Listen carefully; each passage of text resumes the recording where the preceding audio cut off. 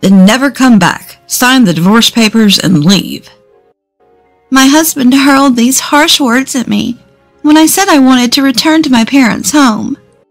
I gladly signed the divorce papers, and the divorce was finalized on the same day. That's how desperate I was to get away from my husband. After submitting the divorce papers, I reunited with my father at my parents' house. I told him about what led to my divorce. Without showing any anger, my father calmly listened to my story. Then he made a phone call and stood up, saying, "Let's go." I followed, standing up and getting into the car, together with my father, to retaliate against my ex-husband. My name is Elizabeth Turner. I'm a 51-year-old stay-at-home mom. I met my husband George in college and got married to him. He has been very successful and is working at a trading company, and he's about to become a senior executive. My marriage with him was never smooth sailing. Well, maybe for him it was, but for me, it was like living in hell because of the pain I had to endure every day. My husband was two-faced. He put on a great character around people. Everyone around us praised him as the ideal husband, and he was lauded every day, so much that probably nobody would have believed his true nature. That's to be expected. No one would think that a man with such a respectable title would be abusive. Even before getting married, I didn't notice it. How can I expect an outsider to see through it? My husband was actually a self-centered person, and his true nature started to show only after we got married. When we were dating, he was very gentle and patiently taught me things, even when I was incompetent. He was such a considerate person, but after we got married, he completely changed.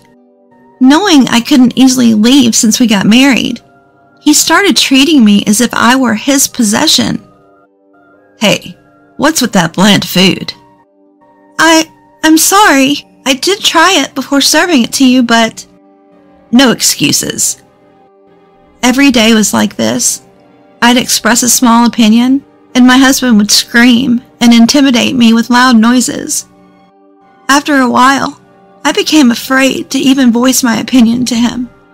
As long as I didn't resist, I'd be okay. And that's what I kept telling myself, and now I'm completely under his thumb. I used to have friends, and even tried to reach out for their advice once, but he somehow picked up on that and cut off my communication with them.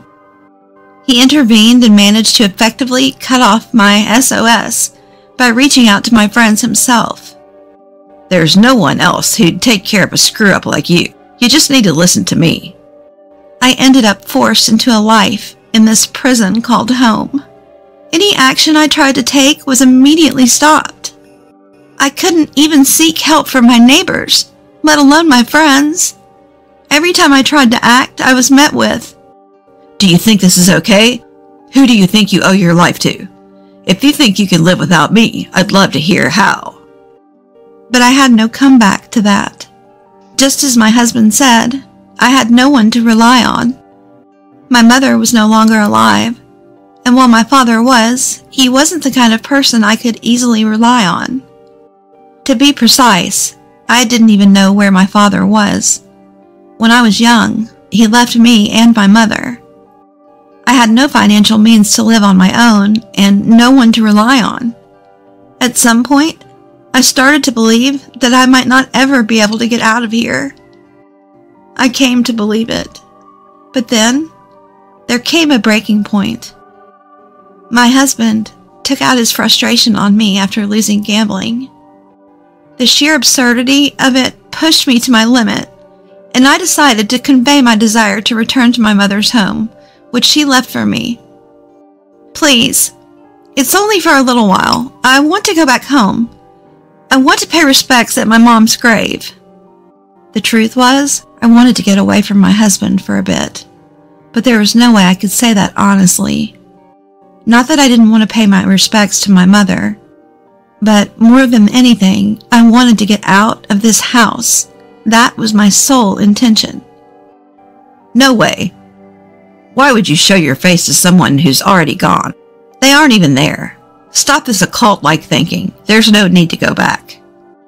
Without even looking at me, my husband continued to read the financial newspaper. I was at a loss for words at his demeanor. It was as if he didn't even consider me human anymore. I began to doubt if it was even possible to continue living with this man. Then, it was as if something inside of me snapped. Understood. When I responded coldly to my husband's words, it seemed to rub him the wrong way. He furrowed his eyebrows and shifted his gaze from the newspaper to me. What's up with that tone? You really think you can talk to me like that? I don't care. I no longer consider you as human. What did you say? Even if something happens to me because of this man, it doesn't matter anymore. If I could go to my mother, that would be enough. Maybe I had prepared myself to end everything inside me. That's why I was able to stand my ground against my husband, staring him down without backing off. Inside, I was terrified. It was my first act of defiance in a long time. It was inevitable that I would be afraid of someone whose actions were unpredictable. But I won't lose. I absolutely won't let myself be controlled by my husband anymore. I will be going back to my hometown. I didn't avert my eyes from my husband's glare, but looked straight into his eyes. I tried to act bravely so he wouldn't notice how scared I was. My husband was furious. He slammed down the financial newspaper on the table, went to the shelf with his work materials, and pulled out a piece of paper. Then don't ever come back. Sign the divorce papers and leave. In his anger, he shouted profanities and thrust the divorce papers at me. Probably he thought I'd panic. There was no way I would react like that. On the contrary, I was ecstatic. Inside, I was so overjoyed I felt like dancing for joy. However, I couldn't let him know that. It was the scene I'd been waiting for all these years. Now, I could finally be free. Maintaining my poker face, I simply replied, "Understood." Then, upon receiving the divorce papers, I promptly signed them and demanded his signature as well. Seeing this, he seemed taken aback, apparently shaken by the unexpected turn of events. I suppose he thought I'd cling to him and beg for his mercy once he presented the divorce papers. But that wasn't going to happen. I've waited for this moment for a long time. There's no way I'd regret this decision now. And so our married life came to an end, and our divorce was finalized within that day. I returned to my maiden name, Elizabeth Brookfield. Immediately after our divorce was confirmed, I hopped on a plane back to my hometown. My childhood home, which had become rather dilapidated since my mother's death, was dusty and in a state unsuitable for living. Getting this place cleaned up today seems like a tall order. As I sighed heavily in front of the house, I heard the thud of something heavy falling from behind. Are you alive? Turning around at the unexpected exclamation, I saw an elderly gentleman in a gray suit standing there. The man seemed familiar, and I began to sift through my memory. Before I could pin it down, the elderly man hugged me tightly, weeping, and saying how much he'd wanted to see me. I'm so glad.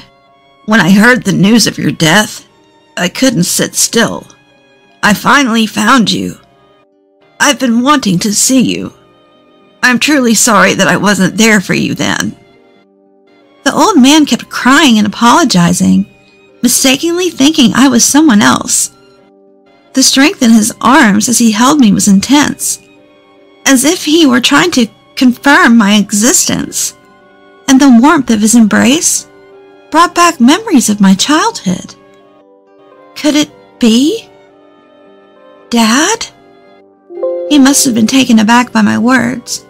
The old man jerked in response, slowly moving away from me. Then, letting tears streak down his face, he stared intently at me. Could it be? Are you Elizabeth? The old man murmured while scrutinizing my face and body as if confirming.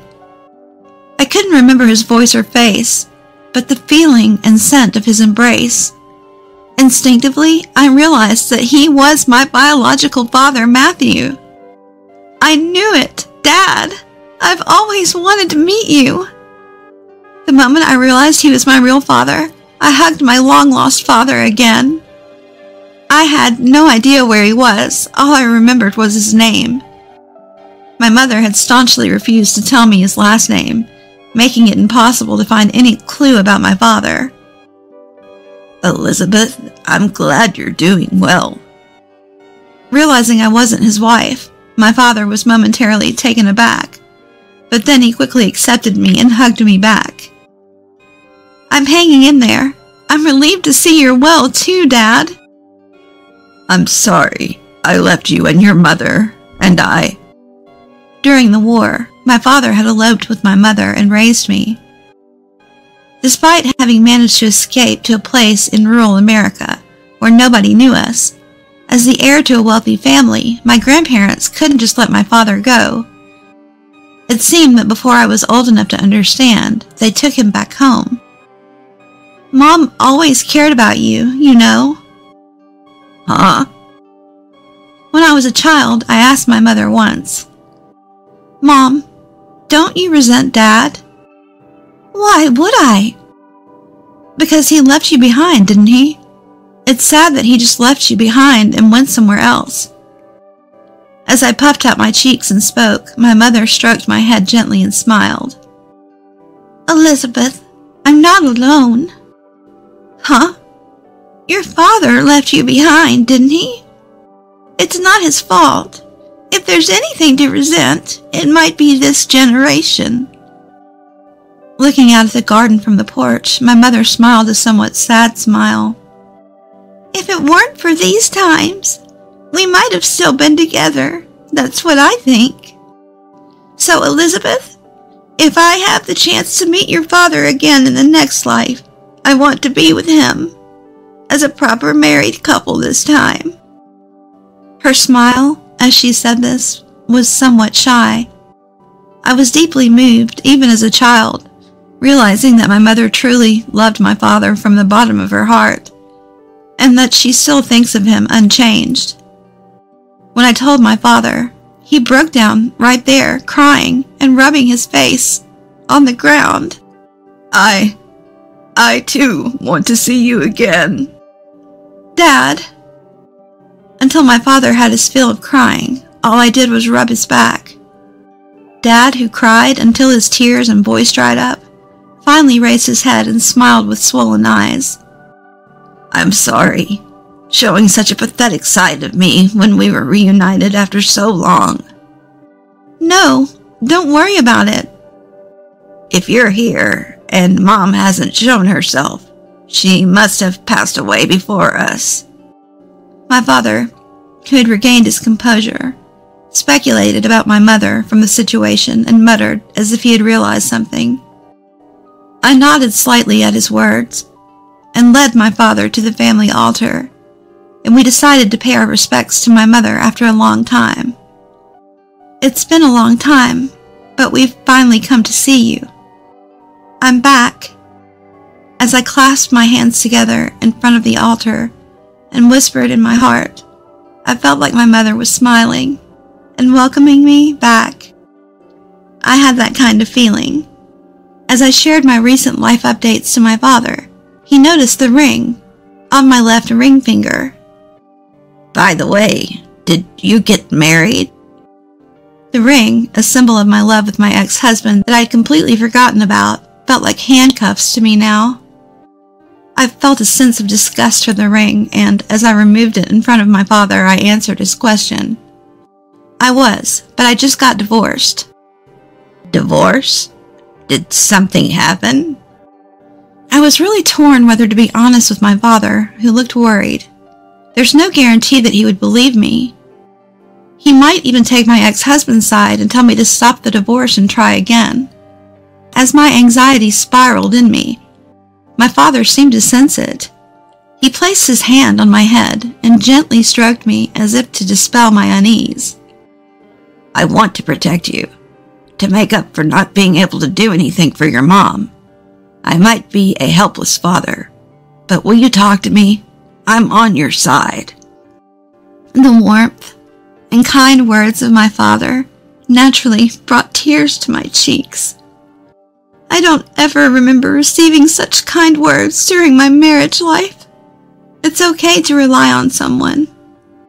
Feeling as though my mother was also urging me on, I decided to tell my father everything about the mistreatment I had received from my ex-husband. After I finished my story, my father stayed silent for a while, not attempting to respond.